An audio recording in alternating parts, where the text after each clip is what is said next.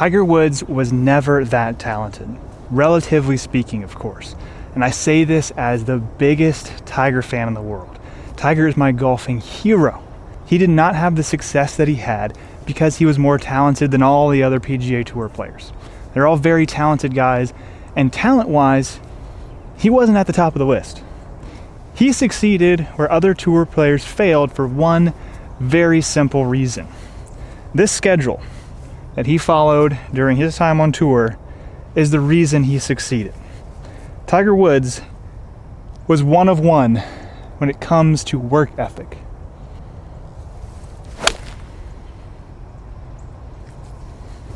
What's the difference between work ethic and talent? Talent is the reason that some people don't have to work as hard than others to achieve the same result. Take a guy like Dustin Johnson, for example.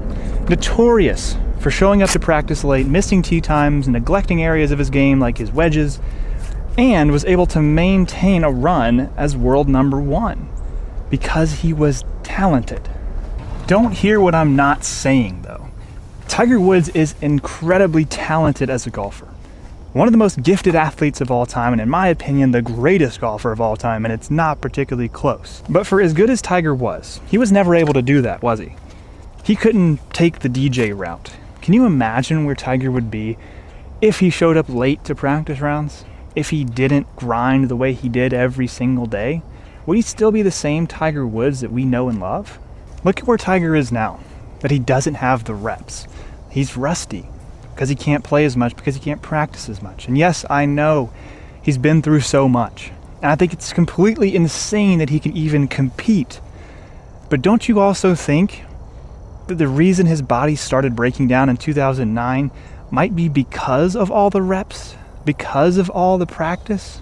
As much as I hate the phrase built different, Tiger Woods was simply built different.